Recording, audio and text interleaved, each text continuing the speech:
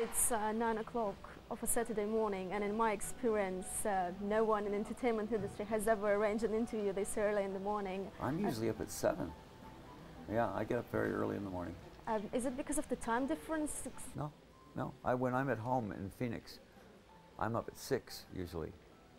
What about the crazy rock star lifestyle? I don't drink. No, but I mean like partying throughout the night. I've been married for 35 years and never cheated on my wife. So I'm one of the good guys. That's great. Before I was married, I was, very insane. But since I've been married, no, I've been a good boy.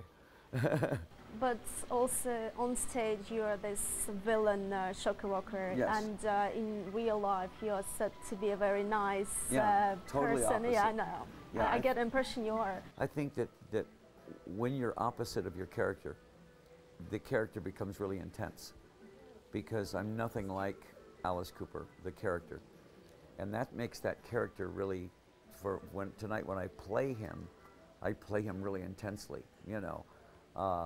And then for an hour and 40 minutes, I'm him. And then as soon as the curtain comes down, so the he's gone. The real you is the nice, smiley one. Absolutely, yeah, yeah. You know, I mean, I think that's important. If I was him all the time, it wouldn't be fun to play him.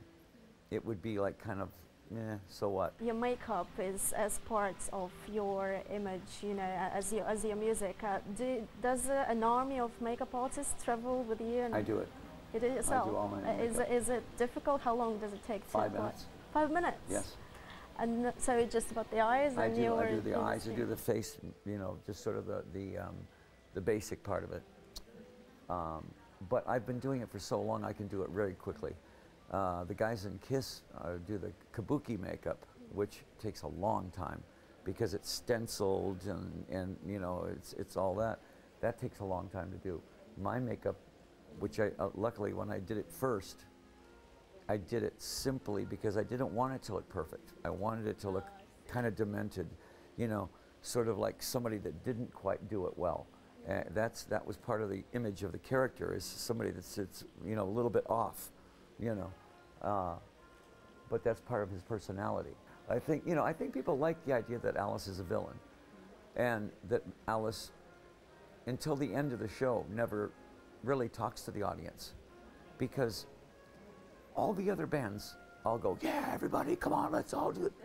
Alice doesn't do that, because he doesn't want the audience.